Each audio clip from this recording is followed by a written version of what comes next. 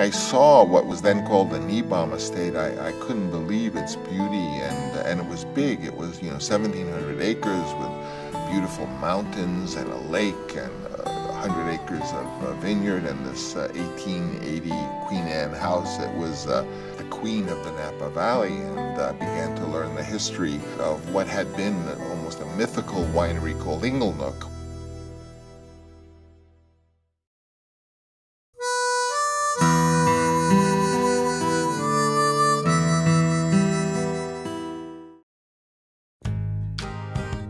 I had recently gotten some acclaim because I had just done the Godfather. I was about 31 years old, and we were moving our family to live there.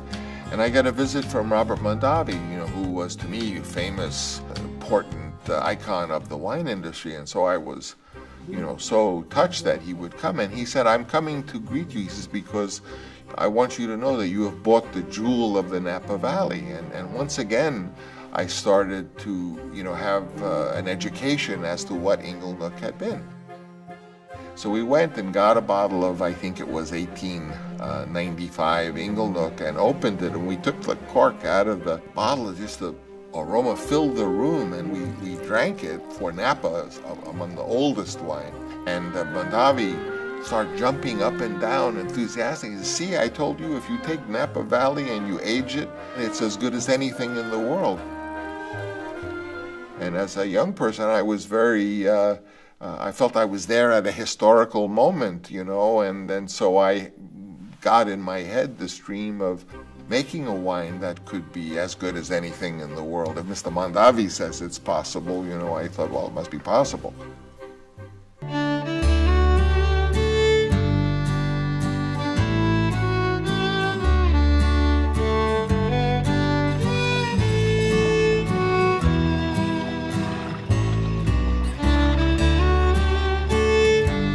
Gustav Niebaum was like one of the wealthiest men in the world, and he was young, and he had a great interest in wine. He had traveled all over Europe. He had visited all the great wine regions.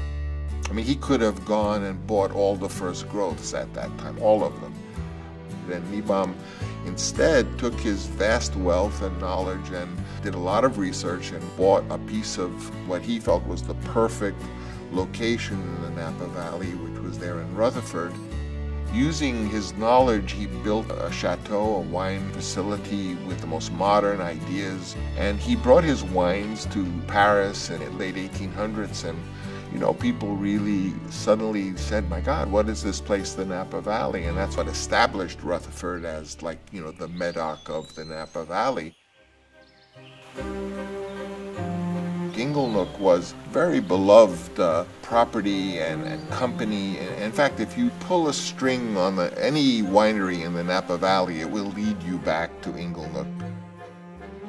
Unfortunately, he died in 1909, and his widow wasn't sure what to do with this beautiful estate, and ultimately she brought in some people.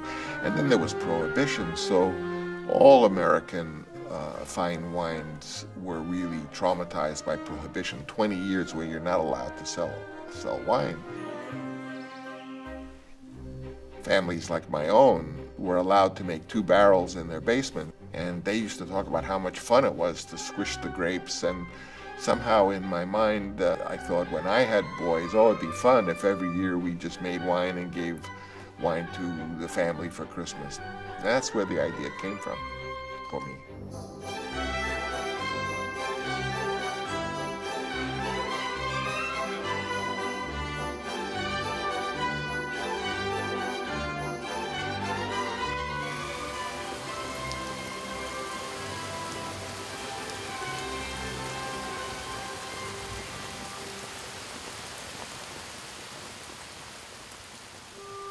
Because of what was done to Inglenook, the way it was dismembered and buildings put right in front of the chateau, that Napa adopted very strict rules of what you could do and what you couldn't do. And in our country, we're beginning to get the idea of historical heritage, and that it's something to protect. The heritage is everything. The story is everything. And It's one thing to say, oh, I have the winery that once was Inglenook, and quite another to say, I have Inglenook. Although people said, oh, the name has been trashed, I say, yeah, but people still pay $30,000 for one bottle of it, so how trashed is that, you know? It's all about the grapes we grow and the agriculture. Certainly when we make the wine, depending on the expertise of the winemaker and his palate and sensibility, but it's the fruit that he has to work with. I wanted someone who would be just the winemaker of Inglenook and be dedicated to it. And Philippe Basco, who had made the wine at Chateau Margaux for 20-some-odd years, turned out to be our winemaker, and ultimately the estate manager did come to join us. But he comes to Napa with, you know, open mind, and he didn't know Napa Valley, and he has to discover what is unique about the Napa and what is unique about the Inglenook. This is a work that's measured in decades, whereas I think in my lifetime I'll see the renovation and the emergence of Inglenook as the great American winery.